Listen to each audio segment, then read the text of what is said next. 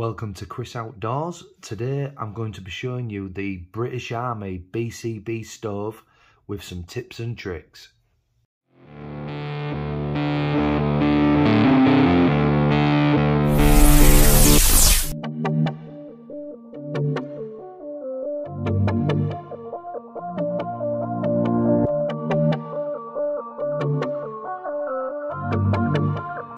So this is the British Army BCB stove. They're cheap enough to buy a few, one for each bag. You can have one in the car, one for your day bag, one for your overnight bag. They're literally £2 to £4. Very, very cheap. Now, what you get is a little folding stove. You get your back wind deflector. Now, it does say out. That faces the outside. You put your solid fuel tablet, which is made to take these BCB Fire Dragon fuel tabs. Now you just undo that, pop it in there, quick strike off your flint and steel, your ferro rod, fold it up, you've got a nice fire there. You get a boil of around 300 to 400 ml water, what I've found. Not enough to cook on usually. But with a few little mods, I'll show you what you can do. So that's your BCB fuel. I've found the cheapest places go outdoors. If you've got a discount card, I also have my Scout discount, so I get a little bit more off. So that's in its standard form. It does fit 3 tablets. So you've got 3 burns there. So you pop that open, put your windshield back on top. And there you've got a nice little compact, lightweight stove.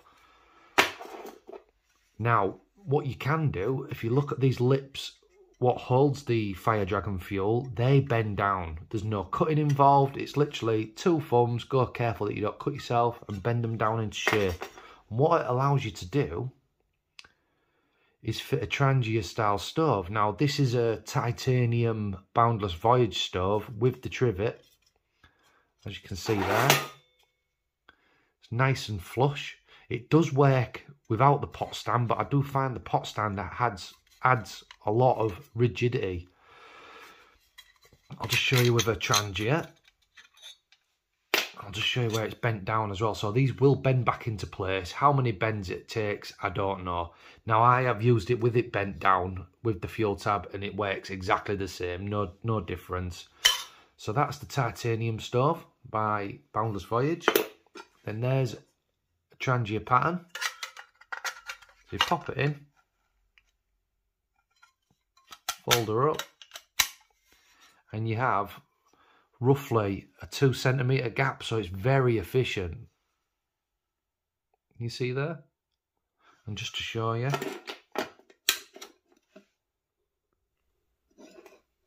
with the trivet on pot stand.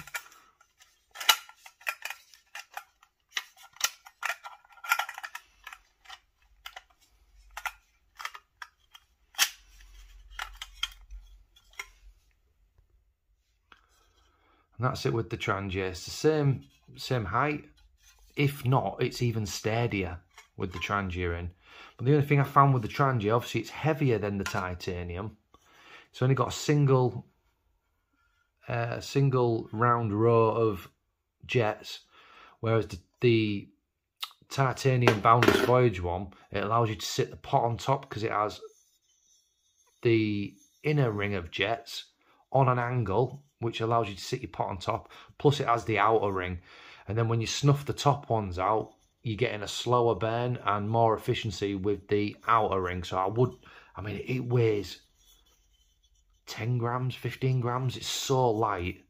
The only thing is you can't dampen your flame or control the flame, with the additional lids and stuff. But for boiling water and cooking, warming MREs up or freeze-dried meals, absolutely perfect. It weighs nothing. But yeah, that's it with the Trangia. Windproof, bends really well, very efficient. It's so much more efficient than having a windshield and stuff. You typical way I've made them out of tin foil or a baking tray. Yeah, very efficient. Plus, you've got the option of burning your Fire Dragon tabs. When they run out, you could switch over to alcohol. So yeah, I hope it gives you some ideas there for probably one of the best, cheapest multi-stoves. As for burning wood, it won't be very efficient, but it'd be doable. So yeah, you've got a nice little 3-in-1 stove there. Even Esbit tablets, 4-in-1. So yeah, I hope it sparks some ideas there. If you do like what you see, please like, share and subscribe. I'm on the way to 1,000 followers. Thanks a lot.